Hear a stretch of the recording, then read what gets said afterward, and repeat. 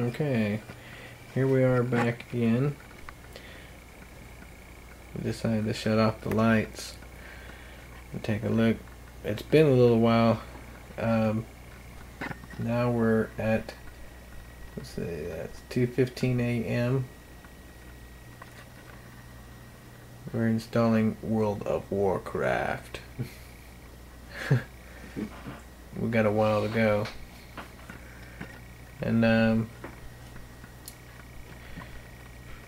like I said, it's been a while and the heat has built up a little bit in the case, and the processor fan has continued to spin. Not much else different, going on here. The other fans have pretty well stayed the same. The GPU fan has slightly sped up, but not by much.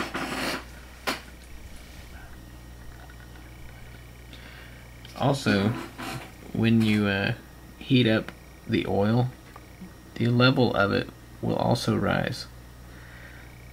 Lucky for us, we stopped a little bit before we reached the top of the tank, so we'll have a ways to go. But so far so good. Still running. All good. We haven't done anything too strenuous on it yet.